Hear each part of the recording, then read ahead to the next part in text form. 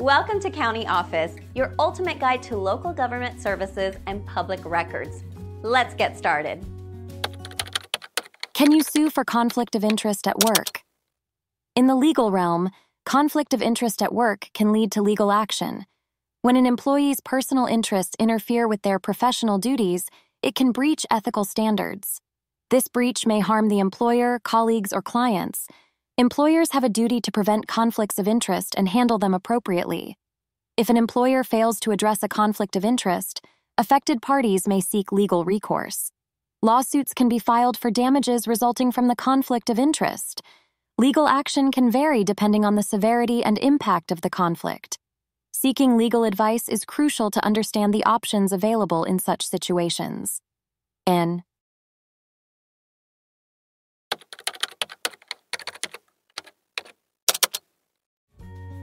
To learn more, check out these links, which you can click in the description below. And feel free to comment your questions. We're here to help. Thanks for tuning in to our video. Please like and subscribe and leave a comment below. See you in the next video.